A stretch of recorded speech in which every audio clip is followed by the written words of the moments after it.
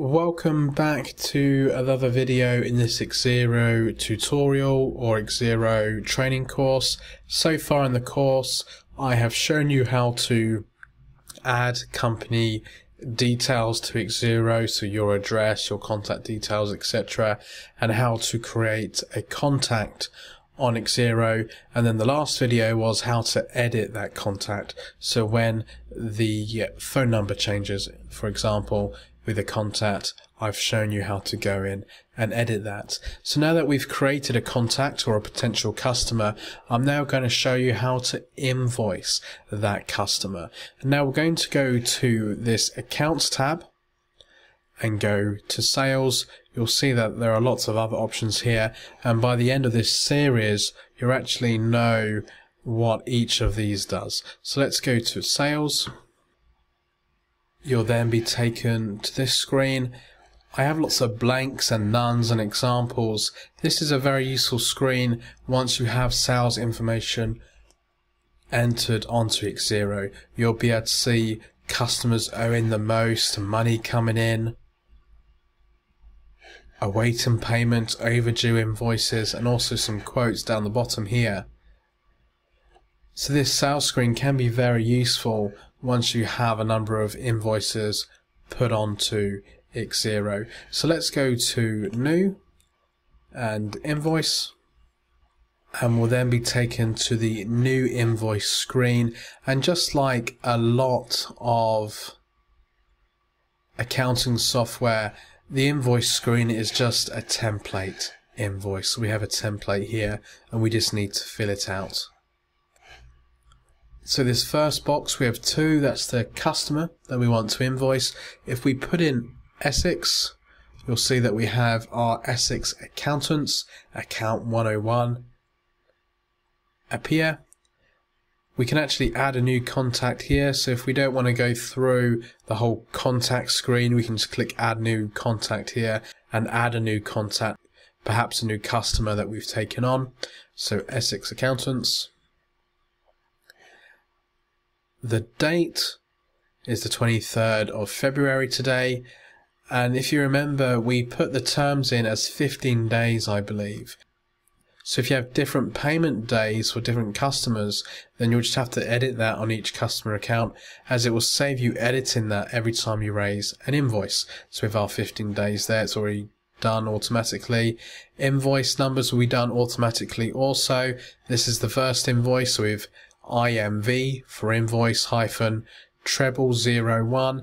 The next invoice we raise will be 0002, 0003, and so on. You can even enter a reference number if you have one, but it's likely that that will be blank for most of you. So we have our Great British Pound, our pound sterling, but you can change the account currency by using the drop down list here and adding a currency. And then we have our other default here, amounts are tax exclusive. So in this first box you can actually add an item. If you want to keep track of your stock, if you are reselling products, you can actually add stock onto Xero and create item codes and things like that. You'll see that we have I track this item. If you tick that, then you'll be able to keep stock of inventory or keep track of inventory. I'll come to that later on in the tutorial. But you can put in like a unit price and allocate that to a specific sales account and a sales description. So all you need to do if you sell this item regularly is bring up the item and the invoice will fill out, and the invoice will be filled automatically. So if you're selling products, especially the same product over and over again, that can be very useful. And I'll come to that a bit later in these videos. But for now, let's leave that blank. And the description, I'm just going to put bookkeeping services.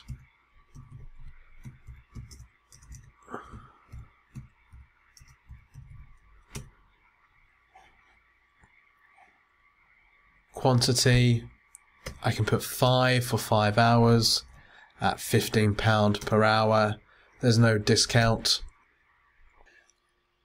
We have account. So sales, and later on we'll come to the chart of accounts where you can add perhaps regional sales. You might have sales for north, sales for south, but once again a lot of you will just have the one sales account, so that's here. If you're feeling confident, then just add a new account here. But once again, this is something I'll cover later on in the course. So sales, 20% VAT, so £75. VAT at 20%, £15, so total is £90.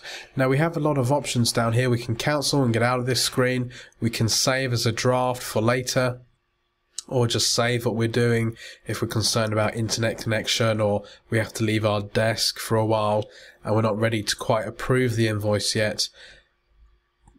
But there are some options to save the invoice here. If we're just happy though, all we need to do is click approve, and we'll be able to finalize this invoice and it will be saved to Xero. We also have approve and add another, so you can approve the invoice and add another one to Xero if you've got a batch of invoices that you want to raise.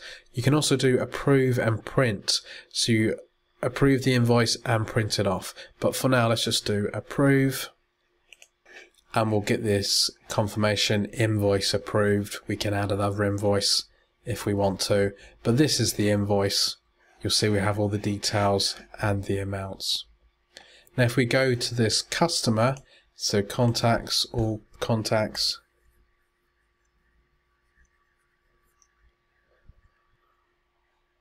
you'll see we have Essex Accountants. And I'm not sure if you remember me mentioning, but I said once you invoice a contact, it will become a customer. If you've raised a sales invoice, you'll notice we have one in customers now, because this contact, Essex Accountants, has now become a customer because we've raised a sales invoice. And you'll see that they owe £90. That's the invoice that we just raised. If we click on their account, we should be able to see the invoice also outstanding on their account. Okay, so we're back at their account, and you'll see things look a bit different now that we've got an invoice on the account. We have this one invoice awaiting payment. They owe £90. We have the invoice details here, and we also have the invoice approved on their account activity. Now in the past, when I've created these tutorials, I've actually gone through this a number of times. So at this point, I'd go and create another contact, create more invoices. But for this tutorial, I actually want to leave more to you. So what I want you to do now is either watch the past couple of videos again if you're not confident enough yet to add contacts, add customers, raise invoices, etc. But if you are feeling confident, then go and try this and learn how to do it. It's all pretty straightforward. I could now go and add another contact and show you again and add another sales invoice. But it's just as easy for you to go back to videos and watch them again. Because once you have done one, you've done them all. They're all pretty straightforward. So that is raising sales invoices for customers. If you have any questions, please email me, info@bpfs-online.com. In the next video, let's move on to suppliers, which is very similar to customers. It's pretty much the same thing, but there's obviously the difference between invoicing a customer and recording an invoice for a supplier. I'll speak to you in the next video.